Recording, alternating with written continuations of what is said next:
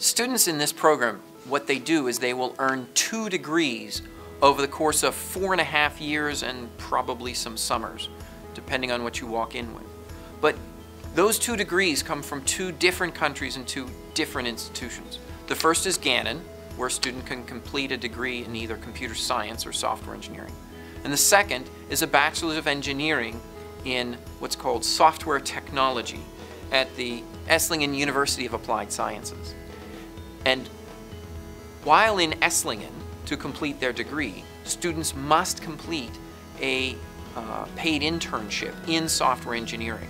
So part of the year in Germany that is part of the degrees programs is that students actually get a placement and work in a German environment, typically in the Esslingen-Stuttgart region nearby the school, but it can be elsewhere.